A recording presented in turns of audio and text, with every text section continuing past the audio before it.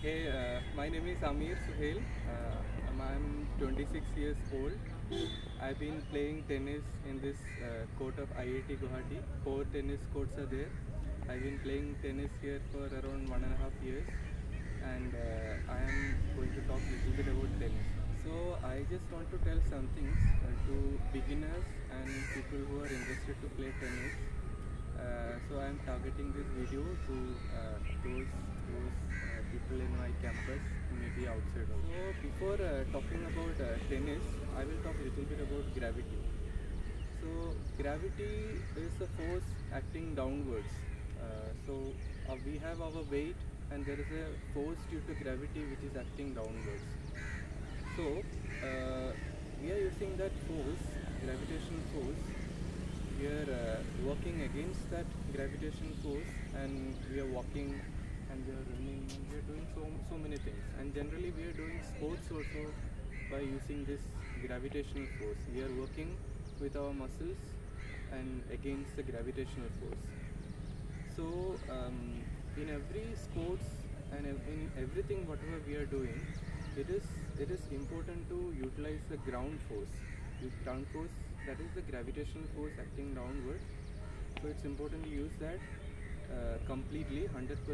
We cannot use 100%, but it's important to use that gravitational force to full effect to do actions. So that is important in tennis especially. So there is a term called kinetic chain. So kinetic chain is like in our body, if we are doing some action, from where that where the muscles start moving first, and how that action is being completed, in which direction. So the kinetic chain in tennis is always ground up. So first I want to talk about tennis court. So this is one of our tennis court. It is having so many lines, green color outside, blue color inside, and so many lines and one net in between. So these dimensions are standard, internationally standardized dimensions. So we have serve line there, and we have baseline here, we have alley there, and we have a net of some particular height. And the game is played from one side to another, 2 or 4 opponents playing from either side. And there are 3 types of tennis courts. This is a hard court which is made by cement, and on top of cement there is an acrylic layer of 3 layers or 5 layers or 7 layers. So this is a hard court, and we have grass courts, and we have clay courts. So this type of hard courts are easy to maintain. That's why we had this kind of hard courts here in IIT Guwahati. So in Europe you will see, mainly in England you will see grass courts, and maybe in France, Spain and all you will see more clay courts. So even in international tennis also many players are more into particular type of courts, like Nadal being the champion of clay courts, and Roger Federer being the champion of grass courts, and Djokovic is the champion of everywhere. So this is a can of tennis ball. So this can is having three tennis balls in this. So these are pressurized tennis balls. So I will open this can by this way.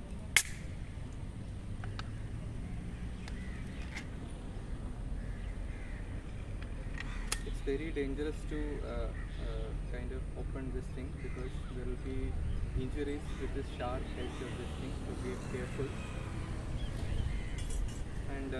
And I will open this. These are 3 tennis balls inside. So this is Wilson US Open, and what I want to tell is that these tennis balls are having a fixed standardized diameter, and there is a texture, and the pressure inside these balls are also constant. The company will make sure that it comes with a constant pressure, and that need to be maintained for a long time, until the lifetime of this ball, until it is being used in the court. So this is a tennis racket. So it is the Babolat Pure Drive 2021 model. So this tennis racket is specified by its weight, how much is the weight of this tennis racket, and then how much is the diameter of this racket head, and then there is how much stiff is the racket, how much is the stiffness, how much it can flex, and then the diameter of the grip.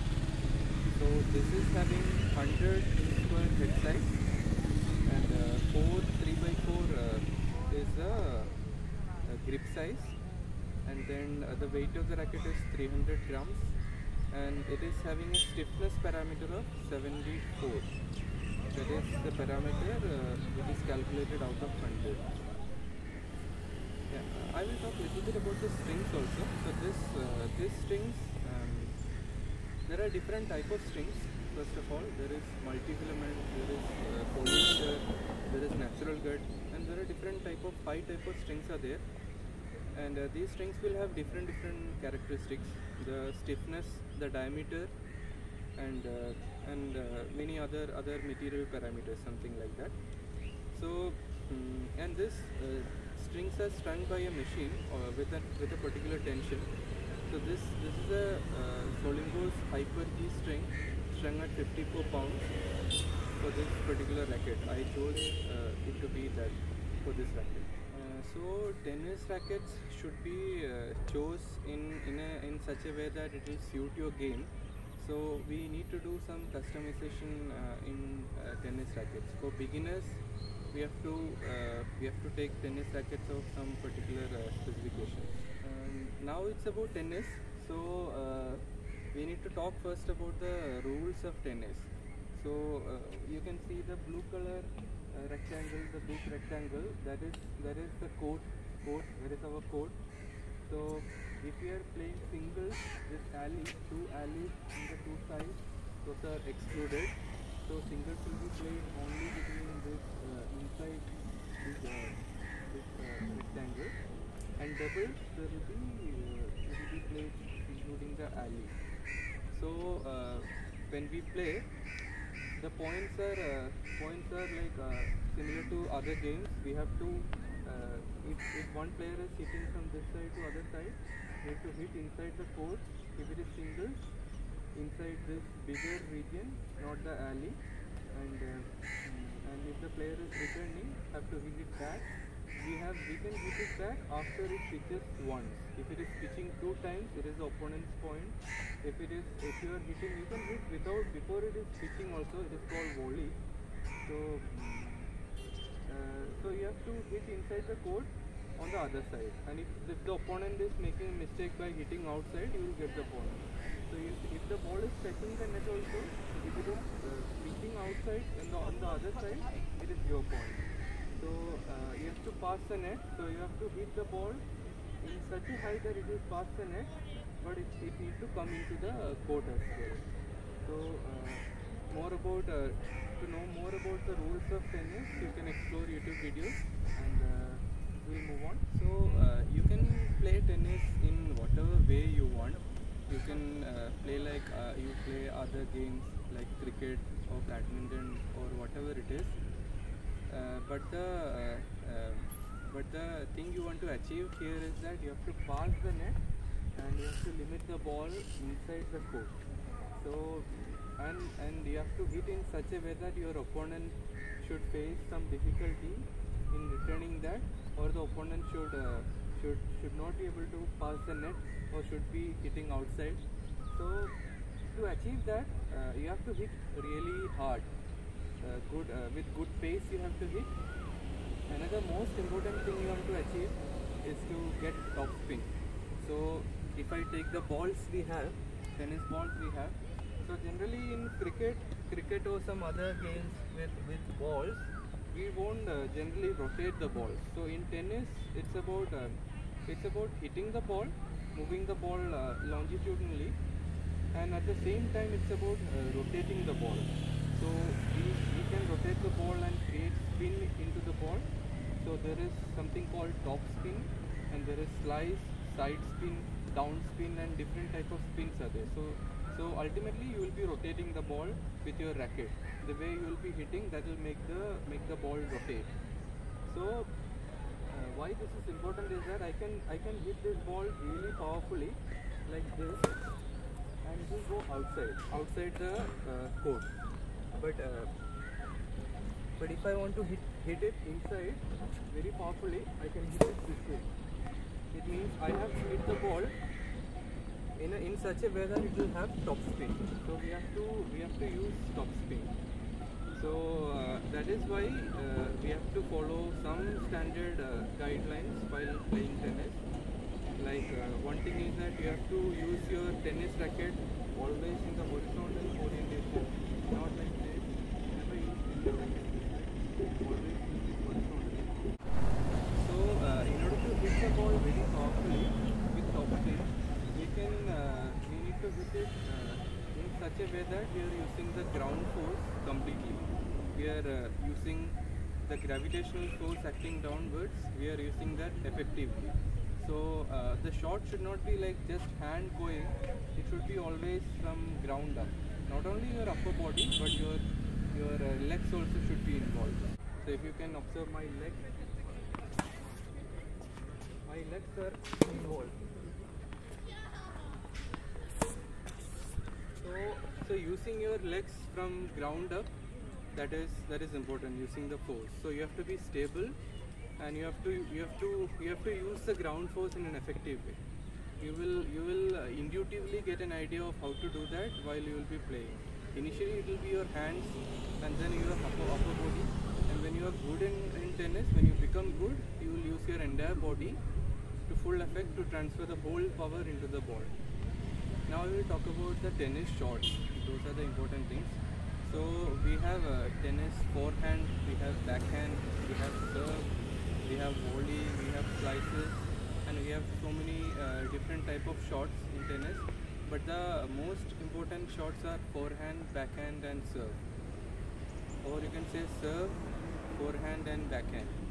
So serve is the most offensive shot in tennis, and the second offensive shot is forehand, and then comes backhand. And for some players like Roger Federer and all, even backhand is also offensive. Before talking about each of these tennis shots, I want to talk a little bit about how to hold the racket. So this racket, some people will be holding like this initially, beginners. Some people will be holding like, there will be different way. Initially when you start your game, you don't have any idea how to hold the racket. So there are different bevels in the tennis racket. So if you see, there are 8 bevels in the tennis racket now. So you can number these 8 bevels in a particular way. So for a right-handed player, so this if you keep the racket in this way, perpendicular to the ground, if you keep it this way, this is the first bevel. And if you rotate clockwise in this direction, this is the second bevel, third bevel, fourth bevel, fifth bevel, 6, 7 and 8. So 8 bevels are there, but mostly for left-handers, it is counted in the opposite direction. This is the first, this is second, third, fourth, fifth, 6, 7, 8. So even for left-handers, right-handers, everyone, this bevel number 6, 7, 8 are not important. We don't generally use that. So in case of tennis forehand, we have different type of grips. So one grip is called Western grip, then there is Eastern grip, then there is semi-Western grip. So for your forehand, you can use Western grip, Eastern grip or semi-Western grip depending on your swing path. If one person is swinging flat, not like that much up, if one person is swinging flat, not that down, maybe somewhere here and swinging like this, that person needs to keep the racket at an extreme angle. So that person need to use Eastern grip. But if someone like Roger Federer is having extremely like very good racket drop and then swing very high, in that case he can use Western grip instead of the Eastern grip. If you have a moderate swing which starts from somewhere here and then ends somewhere here, In that case, you can use semi-western grip. So I generally use semi-western grip. So for tennis backhand, we need to have different type of grip. Backhand is a shot which we will play like I'm a right-hander. This is my forehand, and this is my backhand. So for backhand, there is two-handed backhand, which will have this kind of a thing, and then we will play like this. And there is one-handed backhand, which will be having this kind of a motion. So it is personal choice which one will work for you. There are pros and cons for either. We'll talk about that. Before that, for backhand grip, you need to use your this hand underneath the racket at sixth bevel. Will be like this, and your this hand, that is the front hand, that will be in between first and second bevel for two-handed backhand, and then it will be on the first bevel for one-handed backhand. So this difference is required.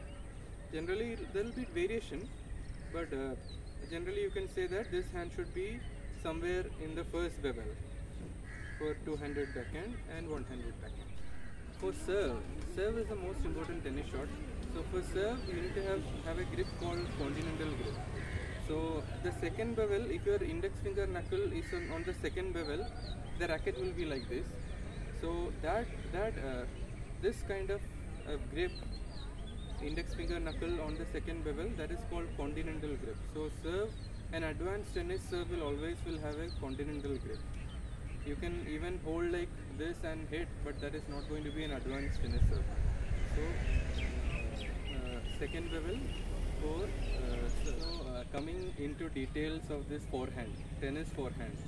So I am a right-hander, so this is my forehand side, and this is how I will hit the ball. So first thing is when we are playing tennis, if I want to hit forehand with a racket head horizontal like this, I want to be away from the ball. And if the ball is coming in this line, I want to be away. So that is how you position your body. That is the first thing you want to do. Second thing is that you need to have a perfect arm motion, and your legs should be properly placed, and so that you will be stable enough to hit the ball. In your toes, you need to give force to your toes. So your toes, and then you need to be in your knees. That is how you will be waiting for the ball, having a jumping stance, and then you will wait for the ball with holding the racket maybe in this way, the racket head being above the handle of the racket, so that you can use gravity to move the racket. So in case of a forehand, if I need to hit a forehand, so I will be taking the racket back. This take back is very important. This will help you to prepare. This take back is required on time, so that you will be able to hit the ball with a complete energy transfer. So after this take back, there will be a racket drop. Racket drop will be there, and then you will be hitting the ball. So this swing should be supposed to have a follow through, which is supposed to end somewhere here on your shoulder, and some people even catch the racket with their hand, this hand, but that is not required also. But if you are interested, you can do that. But with forehand, what you need to have is that you need to have the perfect leg motion, early preparation. You need to place your body somewhere away from the ball, and then you will move your legs in such a way that you will be in a forceful position, racket up. This is the power position. It is called the power position, and then there will be a racket drop, and then you will take the racket to the maximum ground, and then you will be showing your wrist into the opponent, and then the racket will lead the wrist, and then you will hit the ball like this. That is how you are going to hit the tennis ball. So while hitting forehand, some people will hit the forehand like this. So if you notice, this hand is not moving when I hit. So hitting the forehand like this only with hand is not effective. So you are not using your upper body. if you are effectively using your upper body, to effectively use your upper body, you need to have your hand following this hand, both hands coming in this direction, and then going back. So using of the non-hitting arm to good effect is important. And ultimately, while hitting the forehand, like while you take the racket down and after you take the racket up, at the same time your body also lifts up. That is when you unleash the power from ground and you hit the ball. So you store this energy by going down and then you go up. That is how you use the ground force to full effect to hit a forehand. So you cannot hit every ball as a forehand. Some balls will come in this side also for me, and if for a left-hander, some balls will come in this side also. So we need to hit those balls. So that's why we have backhand. Backhand is for me, for a right-hander like me, the backhand will be this side. So how I will hit the balls coming in this direction. So to hit backhands, you can either go for two-handed backhand or you can use one-handed backhand. So two-handed backhand will be more consistent, and but it will be a little bit limited. You cannot move your both hands together freely and powerfully. So that is a disadvantage of two-handed backhand, but it will be more consistent. But in case of one-handed backhand, you can swing from somewhere here to here. So it will be having a wider swing, but you need to do it very precisely. Otherwise, the ball will go somewhere else than you were invested to hit. So for hitting the backhand, you always need to go into a cross-leg position.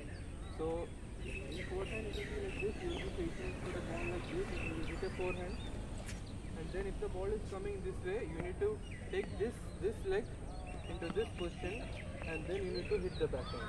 So if it is a two-handed backhand, it will be like you will be hitting like this, ending somewhere here to follow through. And if it's a one-handed backhand, you will be hitting like this. So with the correct grip, if you have the correct grip for forehand or backhand, you will be meeting the ball with this kind of an angle, so that the ball will have top spin. You will rotate the ball, and with if you go through a little bit of science about the top spin, so the ball will rotate and that will create a pressure difference on the ball, and the ball will go down and that will limit the ball into the court.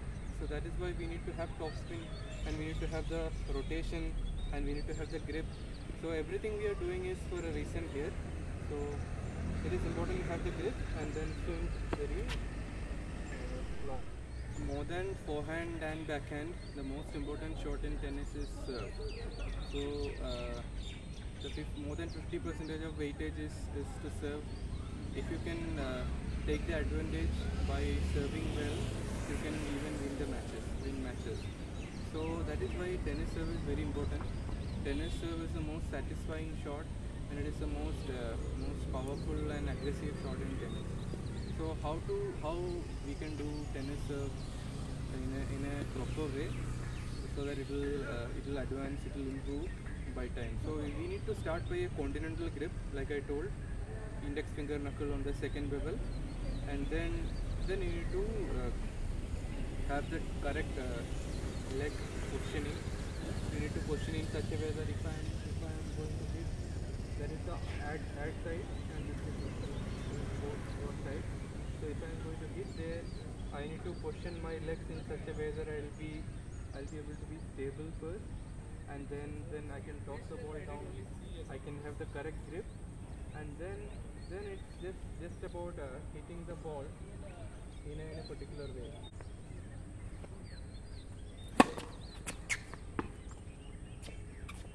So that ball didn't go inside. I will try again. Before trying again, I want to say that in serve, if I am serving, you need to have the racket take back. I will show the racket take back how it should be. So you'll be starting from somewhat like this, Then you will be taking the racket back, and you will be tossing the ball. You will toss the ball, you will take the racket back, like this. So you need to toss the ball will go up, and racket you will take back. So about tossing, you have to toss with your this joint straight this way. You have to always toss into the court in front of your body and take the racket back. Racket should not be going like this. Racket should not be going like this. It should be always going like this. Just parallel to the court, like this. If you have the right grip, it will come like this. It will come like this. Then the racket will go behind your head, and it will just touch your head as well. So this is important. So the racket will start from here. It will go here, and then you will have a like leaning backwards, and then you will go forward. And at the end you will have something called pronation. You will have a wrist turn. There are different type of serves now. So slice serve is there, flat serve is there, and kick serve is there.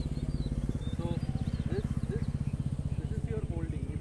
The racket should come at the end. Racket will be coming like this, and if you are meeting the ball like this, that's how it will be a slice serve. The ball will be sliced, and if you are able to turn your wrist to make it flat, that will be flat serve. And if you can turn more like this, and hit the ball like this way, that will be kick serve. So these three serves are there. So all three serves will have a controlled amount of pronation. So kick serve requires most amount of pronation, and slice serve doesn't require that much pronation. So this pronation is we are doing pronation for a reason. So with pronation we will get around 20-30% of extra power. So whoever is serving and you can control the direction of the ball as well. So to get so many aces, you have to vary your direction as well along with the power, and it will change the bounce and spin of the ball as well. So it is important to vary your serve in different ways. So initially for practicing serve, what I will suggest is to have the continental grip, and then keep the racket head behind your head, and then toss the ball and then hit like that. So this is just like splitting the process, just keeping it and hitting. So here I have just pronated a little bit. So like this we need to have the grip.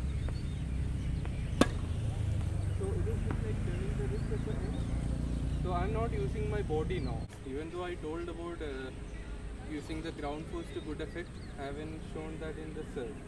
So when you are hitting the serve with this grip and tossing the ball and coming like this, you will be going down. And then when you are hitting, you will be like in this kind of a position, and then when you are hitting, you will be like jumping. So when you are going down and then up, that is when the ground force is transferred. You are going to use the ground force, that energy, through your legs, into your arm, into your body, and ultimately into the ball.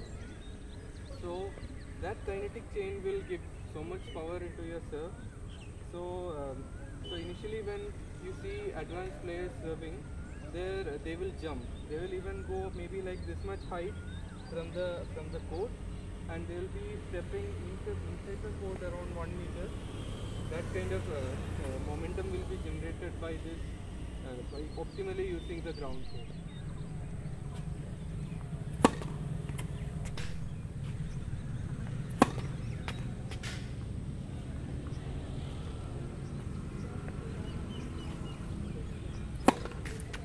So now the disclaimer is that my shots are improving. I have long way to go. So this serve needs improvement, forehand, backhand, everything.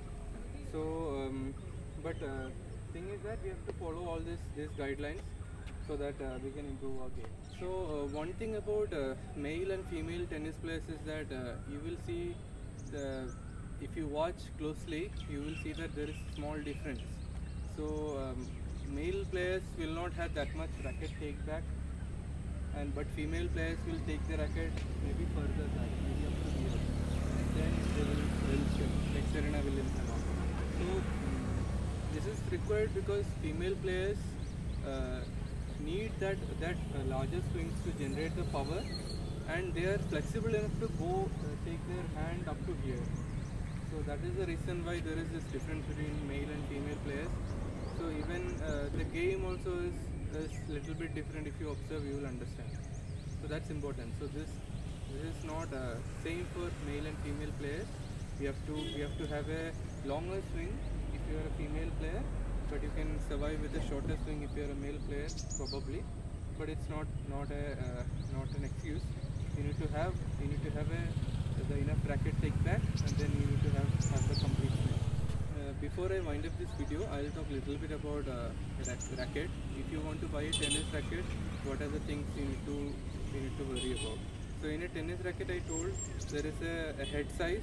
That is the diameter of this racket head, and then there is weight of the racket, there is stiffness, and there is this grip size.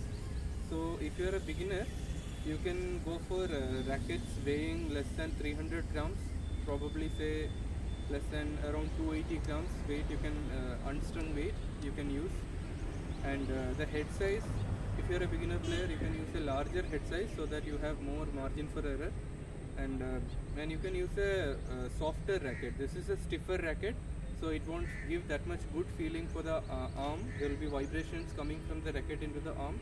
So if you are a beginner, you can use a softer racket, and the grip size is according to your hand size.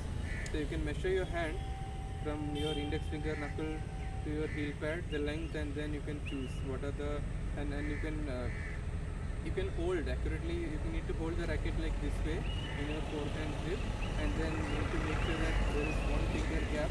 That's how you measure the racket and the grip size is correct for you or not. So for me, I am using both 3/8, that is G3, that is the gauge size for the grip.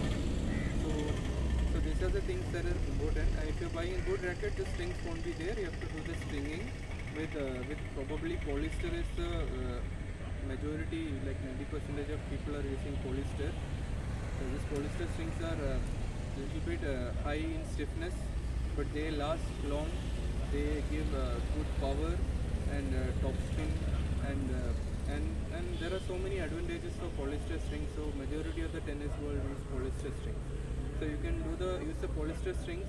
This is Solingo Hyper G, and you can strung it with your required tension. So initially you should not, so tension should be in a particular range. It should be from 45 to 60 pounds, but if you are a beginner, I will recommend you that you can go from 45 or 48 to 54 pounds. Somewhere around 50 pounds will be good tension with the polyester strings. That will be good. So that is how you choose a racket. You can buy rackets from tennishub.in in India. They sell old rackets as well. So this is an old racket I bought from them, a pro racket. So I got a good racket for a cheaper amount because I bought from them, and have done this thing from a shop in Guwahati. This is Solingo's Hyper G, which is a very control-oriented string, and it is strung at 54 pounds. If you are starting your game, you need to use the right tennis balls also. Never use cricket balls, cricket tennis ball for tennis. That will be heavy and very rough, which will break your string. So you need to buy tennis balls from good companies like Wilson, Yonex, Head, Babolat and all. So I generally use this Wilson US Open tennis balls, which are extremely good for hard courts like ours, and it is having consistent bounce, and the pressure maintenance is also good enough. So you need to choose your balls. If you are buying on your own, you can choose. You have the option to choose which brand of tennis balls you are going to buy. So this is the official ball of the US Open. So if you are into the tennis nerds category, if you are that much interested in tennis, you can explore YouTube. There are different YouTube channels with different world-class tennis coaches, and there is a company called Tennis Warehouse internationally. They operate in US and Europe. So they have tennis equipments at cheaper price. So on an international scale, like Tennis Hub in India, all over the world, they kind of dominate the sales of tennis equipment. So you can check out their website. They also have a website called Tennis Warehouse University, where you can see the technical scientific properties of the tennis equipment, like string stiffness and so many other things. So it will help you if you're too much into tennis. If you care about all the parameters of your racket, string, balls, court, and everything, you can get their help as well. This is the first video I am making in YouTube with me telling something. So I don't know whether I'm good in this, but I'm just trying. And yeah, if you want to encourage me, or if you want to hear content from me, you can subscribe to my channel. And maybe if I think that I'm okay in this, I will continue doing this. Thank you.